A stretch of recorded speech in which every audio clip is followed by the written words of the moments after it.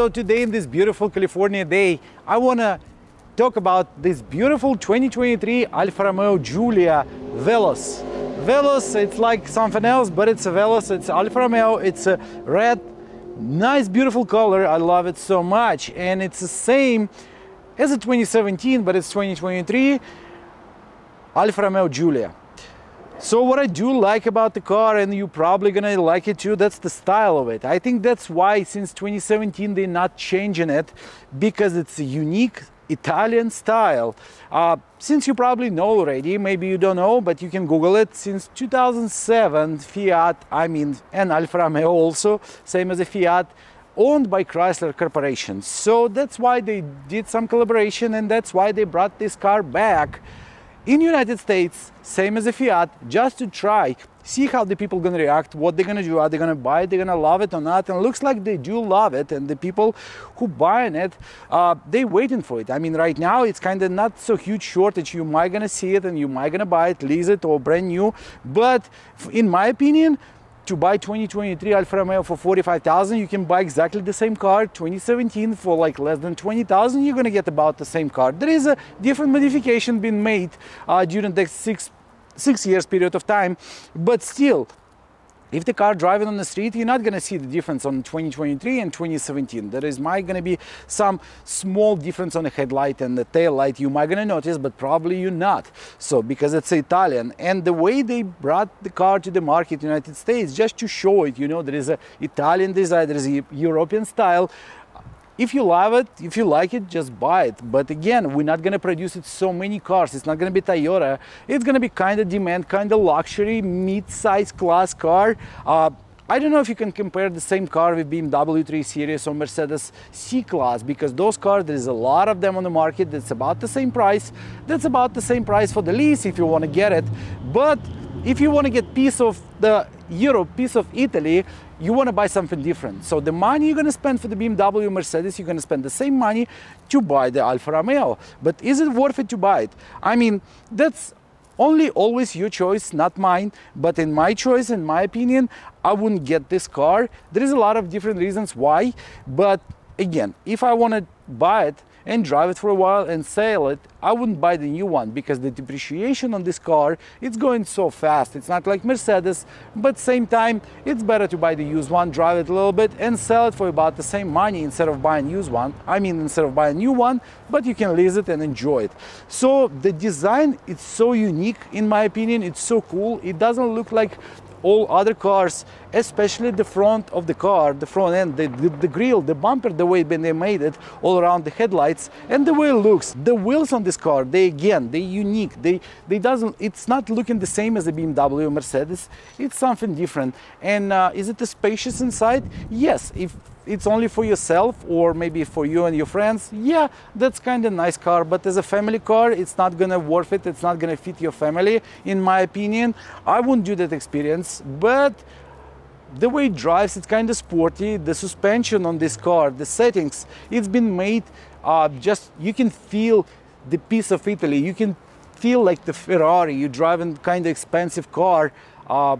And again, even the engine, it's 2.0 turbo engine, but it has 280 horsepower if you get in 4-cylinder. There is a 6-cylinder optional, and you're gonna get a lot of all-wheel drive, a lot of torque and the horsepower, but we're not talking about that. So there is a common problem on the old Alfa Romeo, which you might gonna face if you're gonna buy the used one with some mileage on it, like 60,000, 70,000. You might gonna feel the misfire on it. You might gonna get the problem with the engine.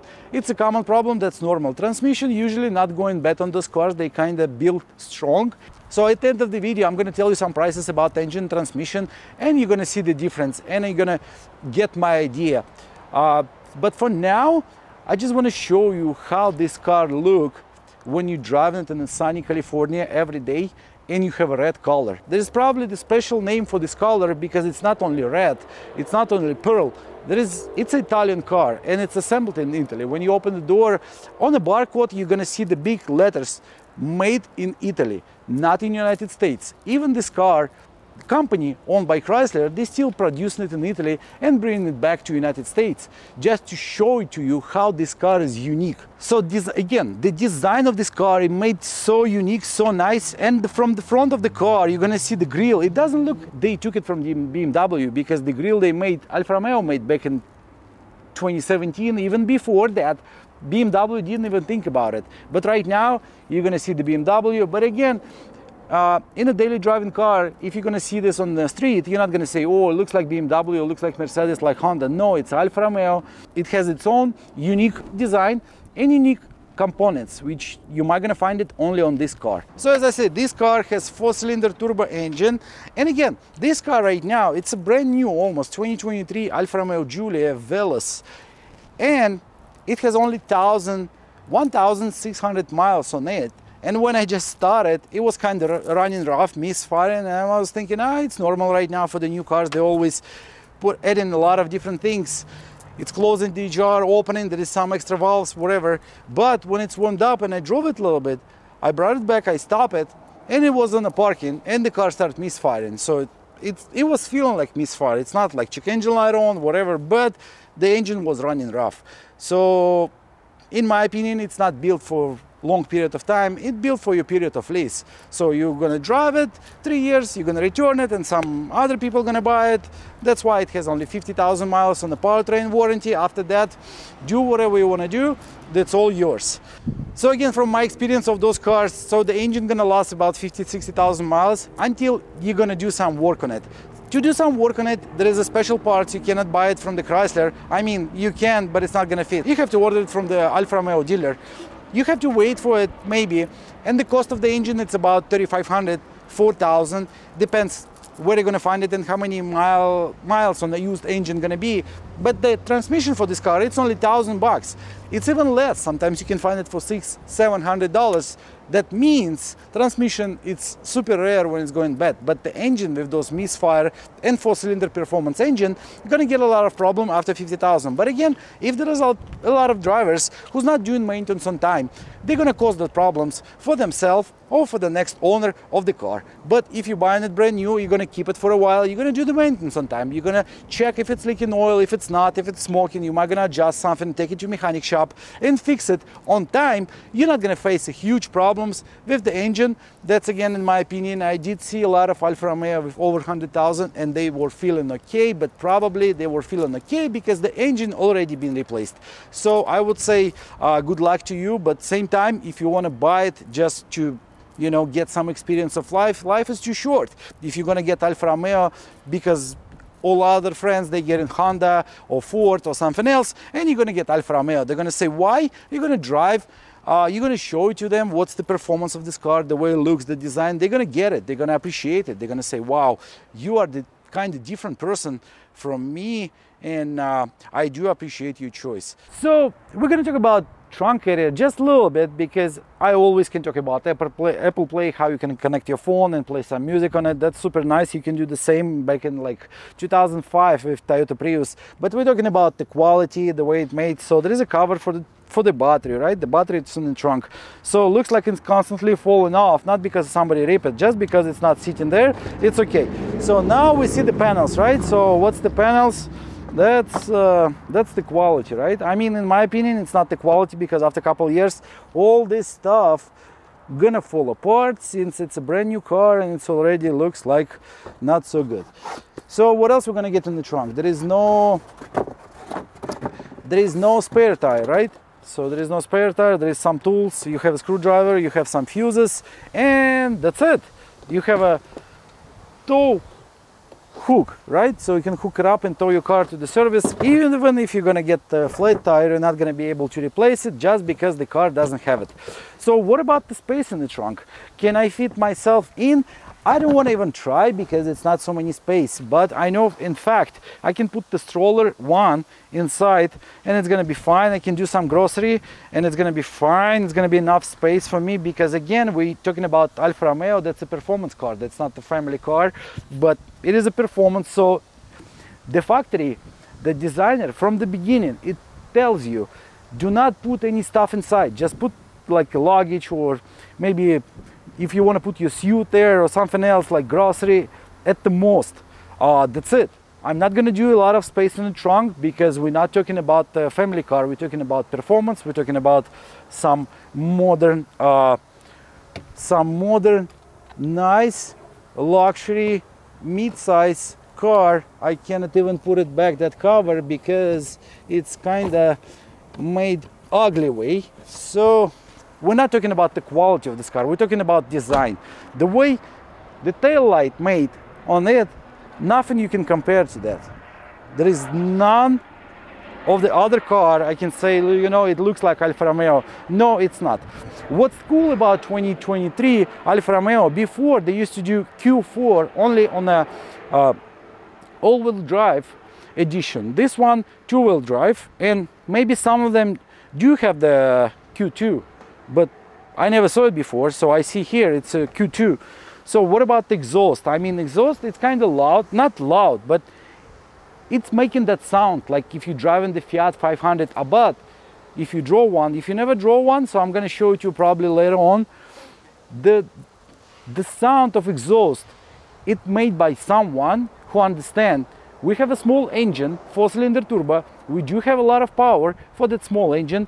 So let's make the sound of the exhaust kind of strong. So the people are going to get the feeling the way they're driving the Ferrari. They're not driving Alfa Romeo. They're driving some piece of Italy design and some Italian European car. It's not boring.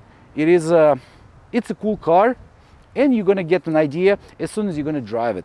So let's talk about quality of this car. If you're going to check the handles, all the plastic, all the rubbers, all the moldings, the way they made straight. I mean, if you compare with a lot of new cars, you're going to see the difference. You're going to see what I'm talking about. Here I'm talking about the quality. They made some quality, some not so. I would say there is no quality at all, but looks like there is a different people working on this car. And some people, they doing molding, some people doing the trunk compartment, some people doing the engine, and after somehow they meeting together. It's like the friends, you know, you like to play baseball, the other guy like to do the jet ski, the third friend you have, he loves to drink beer and just watching you and your other guy. So it looks like it's the same. The people been doing different kind of stuff, and they met together in one room, and they say, okay, you got this stuff, you got that stuff, let's put it together and made one car. You know, even they were drunk, they say, okay, we're gonna do it, and they made it. It's beautiful. And one of the most important points for me, because I'm checking the details, I'm checking the whole car, that's super nice, super cool, but I'm checking the glasses all the time, because I do have a huge experience with glasses, windshield, sides, doesn't matter. We have glass for automotive industry, and I can tell here they're spending money on it. So the glasses here, it's a Pilkington, right? So the company who's producing the windshields and the side windows, and they're kind of expensive. So if you want to buy brand new windshield for your car, Pilkington instead of the Chinese one, it's going to be significantly more expensive. Just because, again, right now, if you're going to check a lot of cars, they went to Chinese windshields, Chinese side windows, because they want to pay cheaper for the stuff like that, and they're going to sell the car more expensive, so they're going to get more profit. In this case, materials they use, they kind of high quality, so they spending money on it. It's not like you buying the car and they just made from nothing. The leather on the seats, I did see a lot of Mercedes after 3 years, the seats just rip and falling apart, but Alfa Romeo, I saw a couple with high mileage. I mean, the seats worn out a little bit, but they never falling apart, they never ripping apart. That's so cool, and I do like it a lot. When you get inside the car, the first thing you're gonna notice, you're gonna try to find the push start button, right? Because you do have a key with no actual key, just a smart key. So you're gonna check the left, you're gonna check the right, the middle, and then you're gonna find it. So the push start button, it's going to be on the steering wheel, located same as a Ferrari, so they're giving you that kind of feeling. You're in a sport car, it's a high performance, it's not like your regular Camry or your regular Corolla, that's something else. So the second one, you're going to see the paddle shifting on the left and right, so basically you can change the gear while you're driving it and do like more sporty stuff instead of just driving regularly. You're going on the cluster, you're going to see the middle screen, it's not changing. I mean, there is some design, they changed it since 2017, but idea is the same. The one cool thing about this car I like, that's a regular USB. Hey, it's not USB Type-C. That's what I like about this car, not about the other one. There is for sure USB Type-C in the middle, so you can plug your phone if you have the different one. There is a phone charging port in the middle of the central armrest box. There is a spot for the key, you probably can put it on and it's gonna charge your battery if you need it.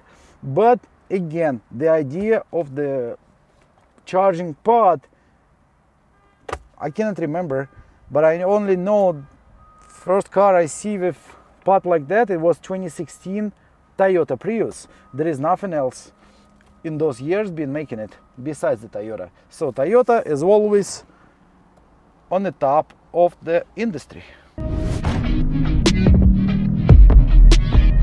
The way I'm feeling the materials, because I'm not thinking the way it looks like, the way it drives. I'm feeling the way I'm sitting inside, the way I'm touching the steering wheel, all the components, the transmission shifter, you know, and the way I can touch the buttons, I can change some things on it. And it's kind of comfortable. It's not comfortable for me as a size, because again, I don't understand why this door panel made kind of high and it's kind of empty inside. So the soundproofing is so-so on this car, but a lot of different things like the paddle shifting, they're kind of cool. And if you're gonna go to sport mode, you're not gonna get a lot of power, you're not gonna feel it like the Ferrari, but you're gonna feel there is some kind of torque it gives you for this engine, it gives you for this car, and it's kind of enough. If you want to get the super sport one, I would say get V6 engine and all-wheel drive, so you're gonna see the huge difference between this and other one. So all information provided on the cluster, for me it's more than enough. There is a mileage, there is a distance to empty, all I can read, it's easy. What I do like about the cluster, it's not digital. I hate digital, because the digital, in my opinion, it's like it's something simple, it's something cheap. But the Neros, the way it's moving, I mean, it's kind of that power of feeling. You driving the car, you can see your RPM, you can see your speed, it's moving, going up and down, and it's not digital like Land Rover has that, you know, tuck, tuck, tuck, tuck, tuck, tuck. So it's not cool. But Alfa Romeo, it's really cool. In 2023, they're not doing they're doing analog. And they put in Alfa Romeo everywhere. On the cluster, it says Alfa Romeo. That's super cool. What I don't like about the central display, again, that's all kind of old, for my opinion, 7-8 years old, and the screen is too small for navigation. You cannot read it, you cannot use it. It's so hard to use it.